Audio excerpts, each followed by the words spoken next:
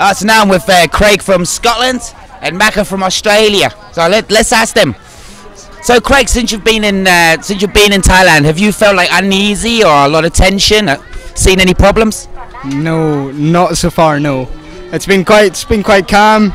Few people in your faces, but you know it's quite nice. They're just friendly people, so it's quite nice. Not much change. And you, Macca? Oh yeah, not bad at all. More seats on the train now, but it's not too bad at all. Really? So did you have any problem travelling by train? No, not at all. No, not at all. Are you affected by any strikes or anything? No, it's fine. So altogether, how long are you in Thailand for? Another 10 days, and then fly off to Bali. So another 10 days here. We go down to the South Island. So yeah, it's gonna be good. It's gonna be fun. It shouldn't be too much problem. Yes. Yeah.